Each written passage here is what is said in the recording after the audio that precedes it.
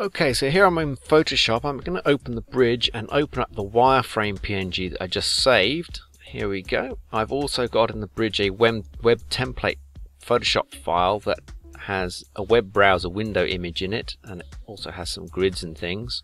So I'm going to drag my wireframe into my web template. Okay, there we go. So it's starting to look a little bit more like a web page. I'm going to rename that wireframe and lock that layer. Okay, now I need to do the background. Now in the bridge I've actually got a big background image of some concrete. I'm going to use my background layer. So I'll open this up. And now it's far too big, so I'm going to have to resize it. So change the image size to 1024, it should be about right, and drop it in. And then I can resize it by Command or Control T to get the handles to just squish it down. There we go. And I'll rename that background and lock that layer as well. Okay, now my whole document is too small, so I'm actually going to change the canvas size and just make it a little bit longer, make it 1000 pixels in height so that my wireframe fits in. Okay, that's looking good. Now to begin with, I'm going to do that header at the top. I'm going to use a shape tool. I could drag it out and create a shape like that, but I won't. If you just click on the screen, you can actually put in the right amount in pixels, which I know. There we go. And to line it up here, I'm just going to pull a guideline out from the ruler so it can be nicely lined up. There we go. Okay, now here I can change the opacity to 50% so I can see everything through it. Okay, I'll turn off the wireframe just to see what it looks like. It looks okay. Okay, so we're starting to get a look of what we're going to do. I need to put the logo in. Now I've got an Illustrator file. Here we have in Illustrator, my Illustrator file. It's a vector file, you can see, of high-res records I've done recently. So I'm going to save for web and save this as a PNG and save it as the right size. Now I actually know 310 is the right size, so save it as a PNG file, get out of Illustrator, and here it is in the bridge.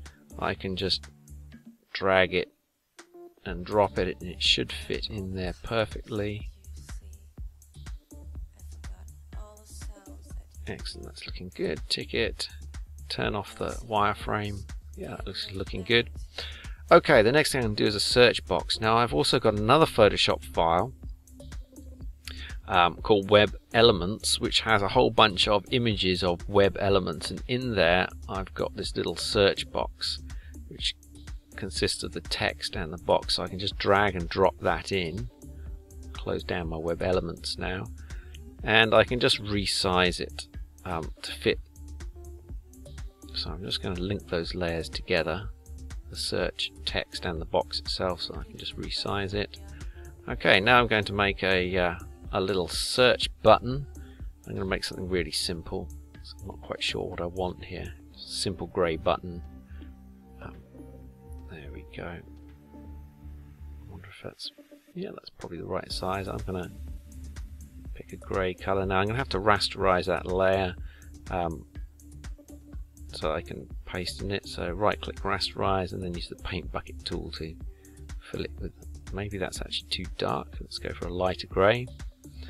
Okay, that looks good. I'll give it some bevel and emboss just very slightly to make it look like a button. So I'm going to take the depth and the size right down. Okay, and I'll turn that wireframe layer off. No, it's actually too light now. Let's go back to the darker colour. There we go. Okay, now I need some text. So I get the text tool. Now a standard web text, Verdana, is one of the standard web texts. So I'm going to use that at 12 points and make it black and type search in there. Now that's not black. Yes it is. It must be below the, yes, it's below the layer. So let's just drag it right up to the top of my layers. So it's there we go. It's above everything. Okay, I think that button's too small, but we'll leave it for now anyway. It's okay. Okay, so the next thing I'm going to do is have a look at those yeah, I think I'll change the color of that because I'm not happy with the white. I'll just rasterize that layer, and I'm going to pick a dark red. There we go. That's got a little bit more color to it. There we go. Excellent. Right, the next thing I'm going to do, I'm going to use the text tool. I'm just going to make some links. So I'll make these white. They'll stand out on the red. About. And literally I'm just going to copy these. Band 1. And I'm just going to make it faster. I'm just going to duplicate the layer. And then just use my keyboard arrows to drag it across. And then just click in there and change it to, just going to duplicate that layer as well. Okay, and just drag it across. There we go, and try and click in there. I should really zoom in. Make the size a bit bigger, there we go. And duplicate the layer again. I should get band 4 coming up.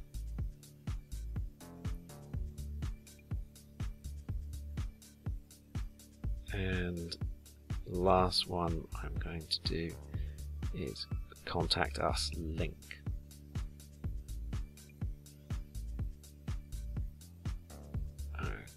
Okay, it's looking good.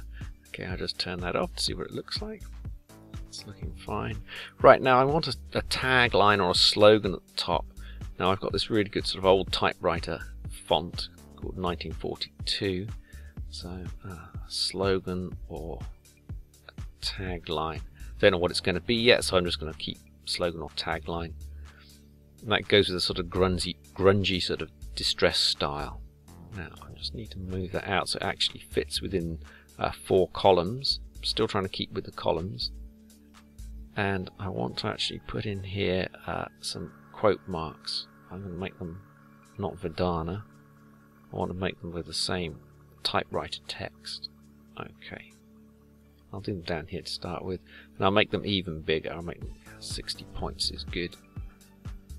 Okay, now just move this all along a little bit so it fits within the margins. Perfect. And I'm just going to duplicate that layer so I can have...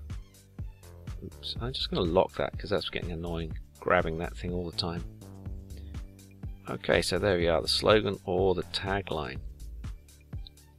Okay, so that's sort of the header. I'll turn that into lowercase. I might change that a bit later, it still doesn't look quite right. But anyway, let's move on. Okay, the next thing I'm going to do is for band 1, a rectangle shape for the back bit there. I know exactly how long it's going to be, 960 by 150. There we go.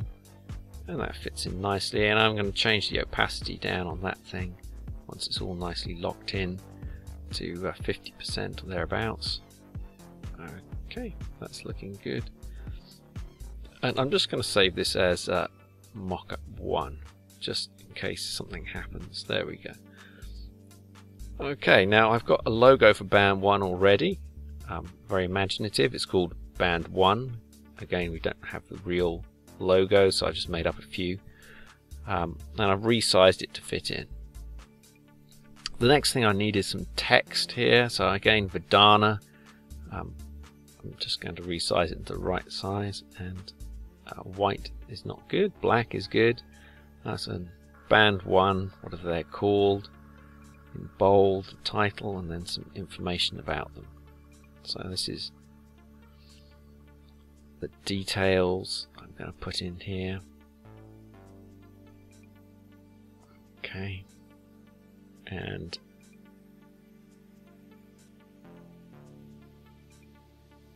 put some more information. So it's just some general information just to give an idea of what it's going to look like.